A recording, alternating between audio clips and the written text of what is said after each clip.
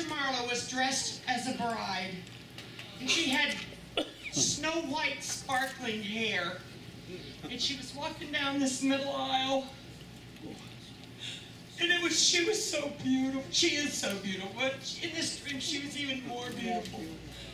And I thought, oh Lord, I mean, I knew that I'd been called to be in the bride and all that, and then in the dream it changed, and she was about ready to deliver a child, and she had a wedding gown. And I thought, Lord, that's so strange. That is so strange. And then it touched my heart when I woke up and I remembered the dream that we, the people of God, the bride, has to be with child and let that child come forth.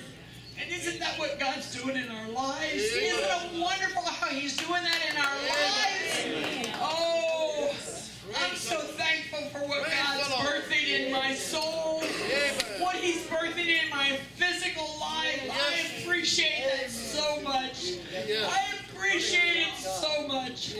You know, for weeks now, I've been ill over the years. This is the first time I've been in a convention in 3 years because I was always in the hospital.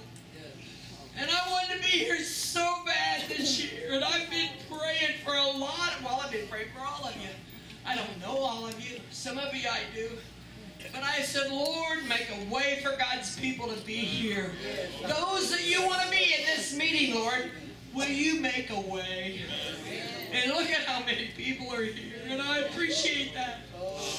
And because I've been sick, I used to be the first one out on the dance floor. Because I love to dance and praise for the Lord because of what He means to me. And I miss that because I'm stuck with a cane or stuck in that electric chair. And I'm thankful for them, but I don't like them. And so I felt faith building in me for weeks now. For the longest time, I have so many things wrong with me. Not just my spirit at times, but my physical body has so many issues. And I never knew what to pray for, and it was like, God, I'm a mess everywhere. And I'd go up for prayer, and Brother Marla would, because I'm thinking, oh, he's going to pray in the name of Jesus, be healed, blah, blah, blah, blah, you know, and I'm going to be healed. But he didn't pray that way. He would put his hands on me, my head,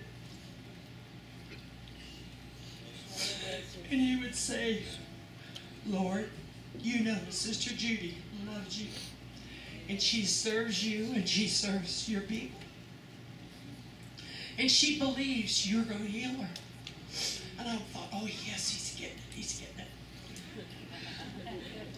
And then he would say, but Lord, she knows that your grace is sufficient. And it was like, he popped my balloon, you know. And I'm thinking, I'm not, well, Brother Marvel, how could you do that? I wanted you to say in the name of Jesus, be that whole, you know, like we see on TV. Well, sometimes we see it around here too. And, but he didn't pray that way. And I know he prays for me every day because he loves me. I'm the sheep. And I know he prays for me every day. And most of you that know me, you pray for me every day. And I appreciate it so much. I would be standing here as long as I'm standing. Usually it's like a minute. And God is so good. His grace is so good and so sufficient. Yes, Lord. How could we not praise him? So I would sit back. I never did go to bother Brother Marlowe much for counseling because I'm thinking, well, I got the Holy Ghost and I know how to counsel with God. I know how to listen to God and I know how to hear God. So I didn't really bother him very much. But every once in a while, it's almost like, well, you know, he's my dad in the Lord.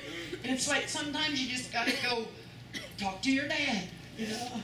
And a couple of times here and there over almost 36 years now, I would go and talk with him. And you know, he never counseled me wrong. I remember one time I was sitting nearby when he was counseling a couple of people. and he went to sleep. Yes. I mean, he was asleep. But whenever they were saying something, he would answer them. And I knew in my spirit that he was asleep. And I thought, God, aren't you good? Aren't you good? Here this couple of people, they were so stressed and they were so burdened. And our pastor was so tired because he never stops. I mean, this man probably gets 3 hours of sleep a night. That's just his metabolism, I guess. And I'm thinking, he's sitting there getting a little bit of rest, and yet he's never missing a sentence that these people were pouring out to him. And he was ministering life to them. And I thought, God, you are such a miraculous God that you can do that. So moving right along, about 18 months ago, well, it was 18 months in October, but about 6 months before that, I was very ill and didn't even realize how ill I was. Couldn't keep any food down. Every time I ate, I would just throw it back up. And so I dwindled away. Ha ha. I lost 85 pounds. And I tried to lose, I've been heavy all my life, and I've tried to lose it over the years. And one day I'd do good, and the next day, or the next 7 years, I wouldn't do good. You know, we all struggle with something. And, but finally they rushed me to the hospital, and I'd had open heart surgery, I've had 3 heart attacks, you know, blah, blah, blah. And they put a defibrillator and a pacemaker in me. And then this past November it was about a year ago, I guess, my hemoglobin, they couldn't get it above 7 points. And for a woman, it should be between 12 and 15. And they couldn't get it above 7 points. And of course, everybody started praying. I had to go to a oncologist, blah, blah, blah, you know. And little by little, line up on line. 2 weeks ago was 11.1. Hasn't been that way in over 30 years. Nobody had ever been concerned about it before, but you know, somebody got concerned. And God has been so good. I mean, He's been good to you all too, but it's like He's better to me than anybody, and I know we all feel that way, don't we? We all feel like He loves us better than anybody else, but He doesn't. He loves us all the same, you know. And I'm so appreciative of being here because God is, if I wasn't loving Him and Him loving me, I wouldn't be here. If it wasn't for the prayers of God's people, I wouldn't be here. And I'm so thankful. And a few weeks ago, I started praying. When we heard about Brother Harris falling and breaking his shoulder, I started praying for him. And they wanted to come down for the meeting, and they really didn't have the funds to come. And I told Dean, I said, well, when you talk to your dad, you tell him I'm praying that the Lord will make a way. He's sitting here, and Margie's sitting here too.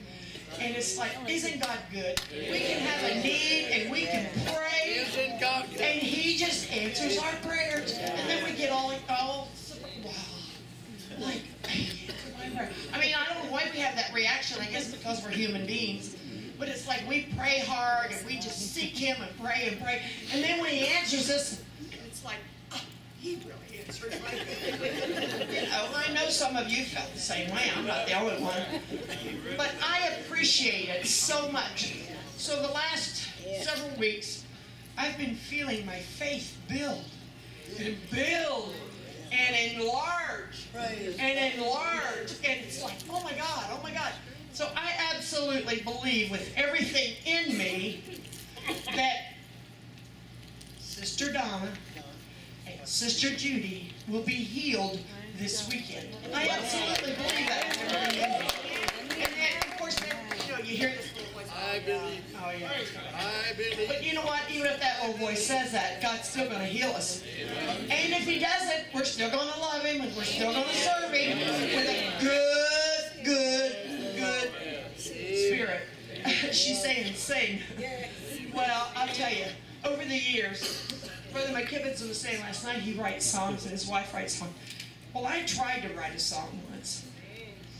The Lord gives me songs, And so, one time, Sister Marla, I used to sing in the choir, and Sister Marla says, Judy, we need a couple of verses for this song we were singing. Visit us now, Lord Jesus. Remember that song, Sister Marla? And oh, I thought, my God, she asked me to write a song. I was so honored. And the next morning, I got my cup of coffee, and I got my notebook and my pen, and I said, all right, I couldn't write a song. It was like I could not even put 2 words together or 3 and make them rhyme. But when there's inspiration, when a minister of God gets on his feet, the Lord gives me a song, and it's like I hear about ding, and I grab whatever's around me. Sometimes it's a greeting card or a napkin or whatever that's handy, and I start writing. He gives me the melody, the lyrics, everything. And it's like, oh wow, I'm a songwriter. And then I thought, no, Jesus is a songwriter. You know, when he was talking about sing, sing, sing. I love to sing. I love to sing and bless God's people. And I do it quite free. Well, not as much as I should probably, but I love the Lord for loving me, giving me that gift of singing and that gift of loving people. I love to be hospitable. I love to feed people. You know, and when we're good to God's people and we feed them and take care of them, oh God, isn't He good to us? Isn't He good to us? Oh, what more can we ask? What more can we ask? I bless all of you. Amen.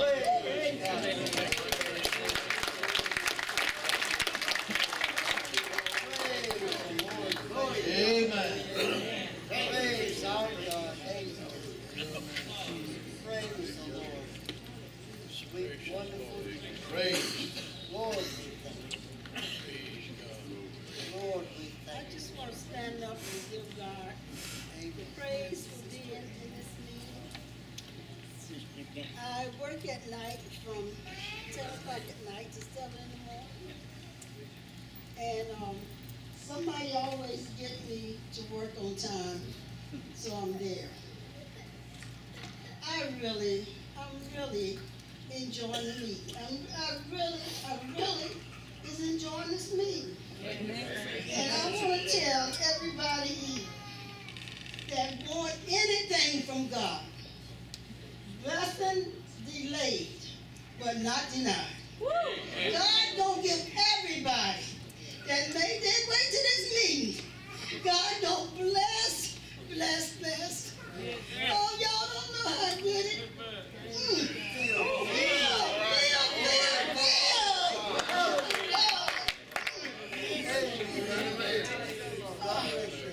I know my pastor was worried about maybe y'all wouldn't get here, but whoever God meant to be here is here. We are together with our family. I love my pastor. I love all of you ministers, your minister's wife, and all the people that's here in the church. I feel so good, Sister Margie. I'm so glad to see y'all. I'm telling you. I'm glad to see everybody. But I'm just, oh my God, God is so good. I feel so good down in my soul. Praise the Lord. Y'all continue to pray for my pastor and his wife. Pray for us, the family of God. We love y'all. But if y'all have a meeting in the winter months, I'm not going to try to come.